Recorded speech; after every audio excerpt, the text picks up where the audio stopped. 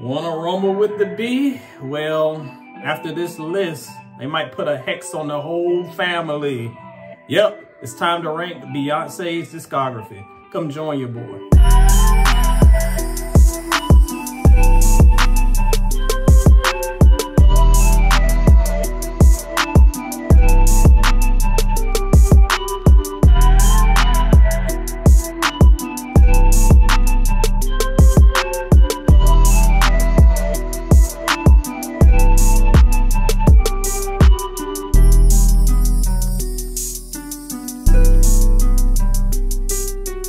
What up, players? Thank you for joining us for another edition of the Soul and Stereo Sessions here on YouTube, episode number 2. We did it. Thanks for joining us. And you know, it's YouTube. You know how you do. So if you're watching right now, go on and hit that like, go on and hit that subscribe button, do all the stuff that you know you're supposed to do. Don't worry about, is this video going to be dope? Of course it's going to be dope. That's why you clicked on it in the first place. So go ahead, hit those buttons, help your boy out. So today we are going to hit our first ever album ranking. If you're a fan of soulandstereo.com, you already know how it goes. Everybody loves the album rankings, unless I don't rank your favorite album in a way that you intend. Oh well. But today we're going to take a look at some albums that I've ranked in the past, but this is an opportunity using YouTube to give it a nice little update. And we're going to start with your girl. Yes, Beyonce. We're just rolling out the gate on this one. I'm gonna get in trouble for real. Beyonce, of course, needs no introduction. From Destiny Child beginnings to being basically the measuring stick for pop culture success today. Beyonce is known by just one name because that's all you need to know. She has pretty much revolutionized not just R&B, but hip hop and pop music in general. And over that time, ever since her early days of 1998, we've seen her grow. We've seen her become the biggest in her industry. But we also seen some great albums and some not so great albums. So today we're going to go through and rank her discography from bottom to top. Now, keep one thing in mind with my album rankings. This is just a solo ranking. So no Destiny's Child on this list. That'll be a separate list. Besides, I didn't want to put Destiny's Child on this list because I probably rank those albums higher than a lot of her solo albums.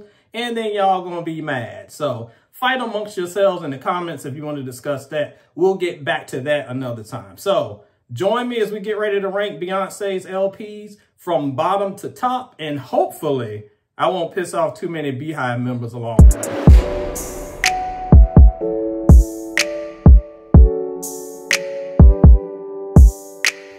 Did I hear Beyhive?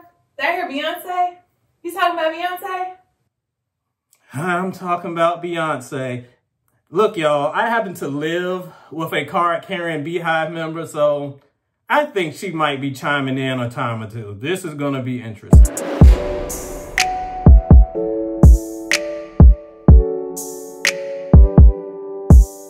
Coming in at number 8 is the Lion King album. That's what I call it. The Lion King soundtrack, The Gift. What? How is that last? That's such a good album. I'm going to tell you why it lasts since you asked. I'll give you this, though. It's better than the movie. I'll say that much. But overall, it was a really ambitious project. Beyonce was able to kind of get a bunch of international artists together to bring a really international sound to this one. And even though I am quite tired of the Afro beats, y'all doing too much with them, I mean, this was an authentic realization of that sound. So this album was able to kind of do that, plus play off of the Lion King theme in general. But even though it has all of those sounds, it's a little disjointed as some soundtracks can be. So even though there's some good things, overall, it's kind of skippable in Miss Knowles Carter's album discography. Blasphemy.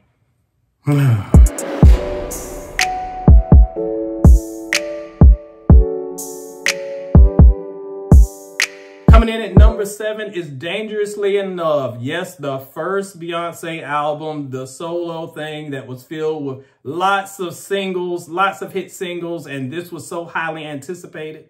But to be honest, looking back and at the time, putting nostalgia aside, it's just kind of okay. Yeah, it's got the big singles, it's got the album cuts that kind of we can revisit, But overall, there's a lot of so-so stuff. I'm looking at you. She had to grow.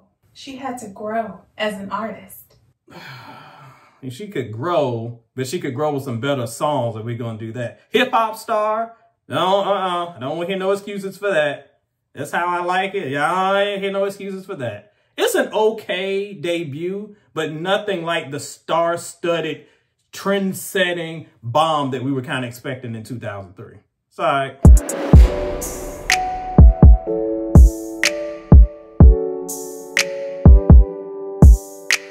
Coming in at number 6, I Am Sasha Fierce.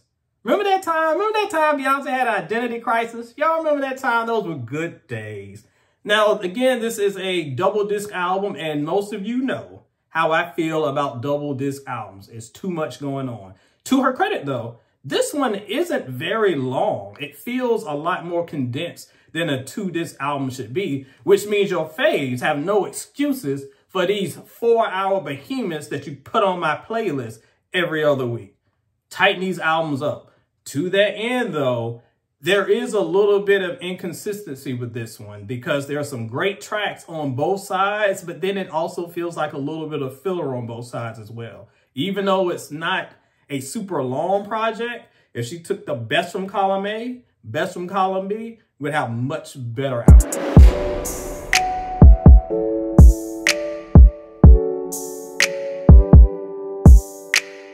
Coming in at number 5, Everything Is Love from the Carters. Don't you love love? We have love. Except when I talk about Beyonce stuff, then we don't have love. Anyway, this is one of those dream releases, really. You have two of the biggest artists of their genre. Beyonce absolutely running pop and R&B. Got Jay-Z, who is one of the GOATs of his time. Top 5 for me easily. Top 3. Top 3. We'll say top 3. Sorry, Jay fans. Big and Nas got it. Clearly big back there. So this is a great release between the two of them. And it's really a great celebration of Black love. It's very strongly produced. And we know that the two have chemistry. I mean, we went and saw what was the tour called that had both of them? Yeah. The On the Run tour. Yes, that was actually a pretty good showing. And they showed their chemistry here. That exudes throughout this project. My one complaint, though. You always got a complaint. Yeah, so I have to complain when it's about rapping Beyonce. What? Yes, rapping Beyonce. We don't need... Well, I'll say this. The world needs rapping Beyonce. The world did not need 7-Eleven. You can keep that at the store. But when it comes to rapping Beyonce, look, players, I appreciate it in small doses. But after a while, it starts leaning on self-parody. She raps better than half these folks that y'all put on my timeline. Exactly. Yeah, but the bar ain't too high. Great album, though. This is a very solid release, but she could dial back on some of the tracks.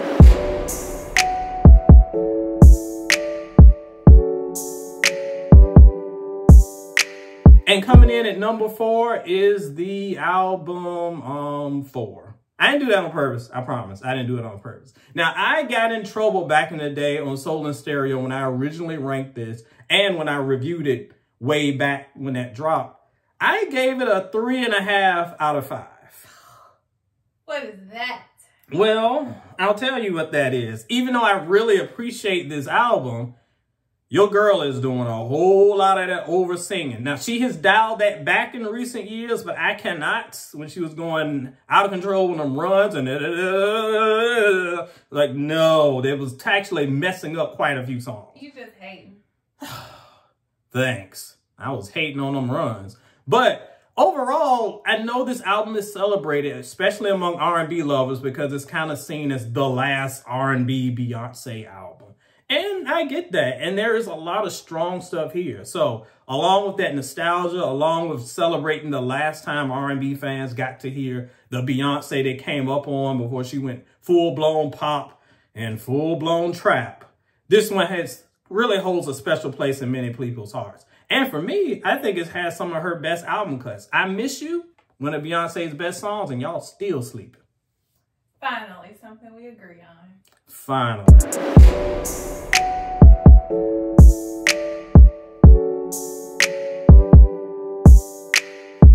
Coming in at number 3, and I know some people gonna get in their feelings, is Beyonce's Lemonade. Conceptually, let's speak conceptually. Conceptually, this album is a near masterpiece when it comes to the storytelling and the actual narrative being said.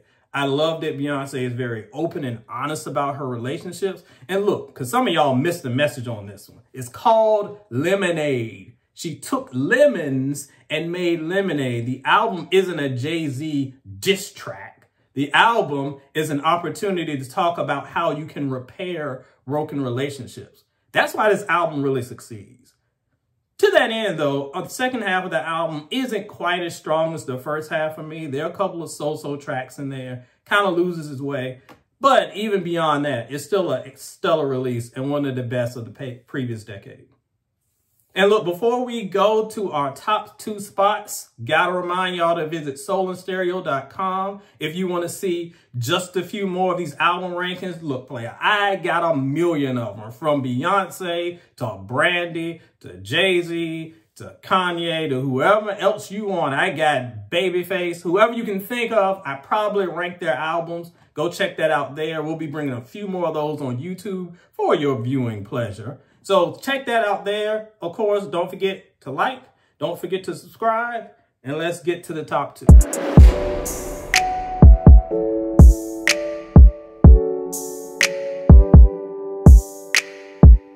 Coming in at number 2, Beyonce's self-titled release, Beyonce, the album that changed everything, not just for Beyonce, but for the freaking world. Yes, the album that changed the world. It certainly changed my world. You want to know why everybody wants their fave to drop a surprise album? This album. You want to know why people don't promote their albums like they're supposed to anymore? This album. And by the way, she did promote this album. She did the surprise and promoted it after. If you're going to steal from the woman, at least do it right. Number 3. If you want to know why albums now come out on Fridays and not Tuesdays, like when we used to go to Best Buy for $9.99, it's this album. This album absolutely revolutionized the industry, and for me, and for most fans, it's the album that put her on top of the pop game. She kind of started that trend with Single Ladies and was moving toward there, but this is where she solidified herself as the preeminent pop star of the generation. And it's because she was able to marry all of her sounds. It's got the R&B, it's got the pop, it's got the hip hop, but it's all together in one package that's pretty seamless. I don't think it's her best, but it's definitely the one that has defined her the most.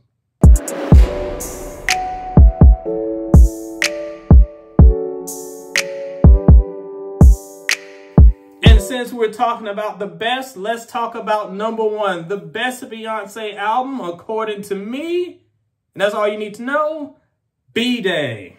You love that album. Well, I'm going to tell you why I love that album since you asked. I know that these Beyhive members, I know I'm talking about you, so don't roll up on me. I know Beyhive members that just came on in the Beyonce era, maybe the Single Ladies era, don't get it. They look back at this one and say, oh, this is okay. This is too hip hop for me. Well, let me tell you, the OGs can speak to this a little bit better than the children. Because when it comes to Beyonce's albums, one criticism that I've had throughout this list, if you listen, is consistency throughout. Her best shot at that was the Beyonce album, sure, when it comes to notoriety.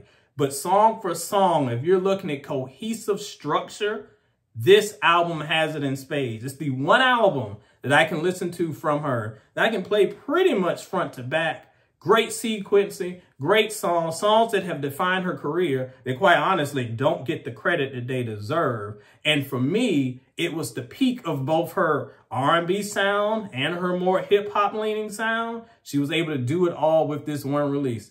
To me, the greatest Beyonce album of all time, B-Day. Got my days mixed up there. All right, wifey, so how did I do on this one? Well, I disagree with your number 1, but I don't know. I guess I'll let you stay here. Thanks for allowing me to have another roof over my head for a little while longer. At least till the next video and you get mad at me about that. So anyway, thank you for joining me. This edition of the Soul and Stereo Sessions is a wrap. Play on, players.